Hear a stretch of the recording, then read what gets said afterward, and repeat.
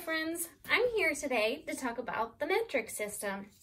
Last time we were here, we looked at our ruler and we were looking across the top at inches. If we go ahead and flip this over, you're going to see that there's some smaller numbers here and a lot more. These are called centimeters.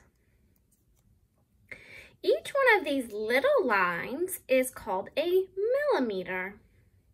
We are going to be measuring to the nearest centimeter though. So you can see, just like in inches, there's a line that's a little bit bigger. That is halfway. If it is before that line, we're going to go to the smaller number. If it's after that line, we're going to go to the bigger number. When you're thinking about centimeters, you can think about a large paper clip when we have it that looks like this.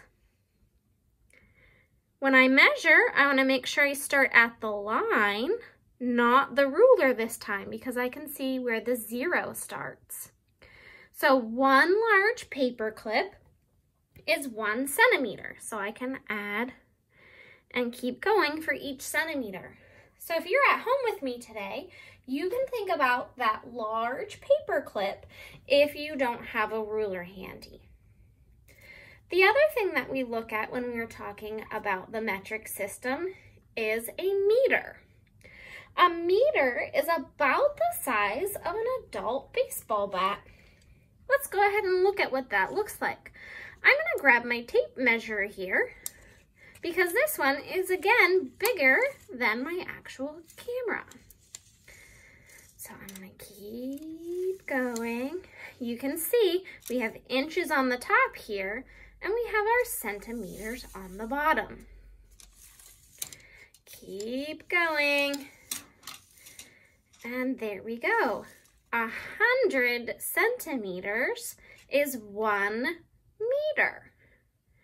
So again, there's that whole thing. Let's look.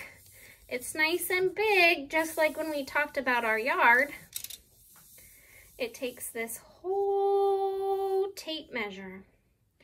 So again, to recap, we are going to be measuring in the nearest centimeter. You want to make sure, if you're using your ruler, that you're on the side that says cm for centimeter. The little tiny lines on this ruler are called millimeters. So those little millimeters make up 1 centimeter. Okay, so 10 of those equals 1 centimeter. But when we do our measurement today, we are going to do to the nearest centimeter. So if it's before the halfway mark, it's going to be the smaller number. If it's after the halfway mark, it's going to be your bigger number. If you're at home, don't forget that you should be thinking about 1 centimeter being the large paper clip. Or you could think about a pinky finger. When you're thinking about your meter, you want to think about an adult-sized baseball bat. All right, it's your turn to start measuring.